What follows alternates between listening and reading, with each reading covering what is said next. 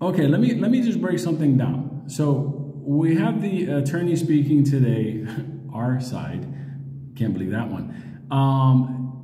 As far as he was basically saying that they would have gotten the temporary injunction, they would have not sought the permanent injunction at the end, the last hearing, to get to lock it down. They would have negotiated a settlement so that we, the common shareholders, would have received something. But here's the thing that kills me in his way of thinking and logic. He's saying, well, the other side will say that APE was a dividend and it was free. But then our side, our attorney, is technically saying, no, APE was a lower position of AMC Common. APE was not a new stock.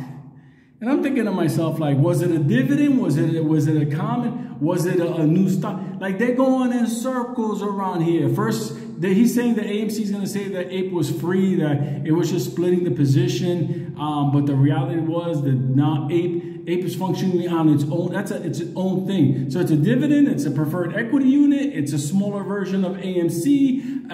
But all this was done, but Antara had to agree to say yes to voting it backwards. Does anybody fucking see how fucking crazy this is?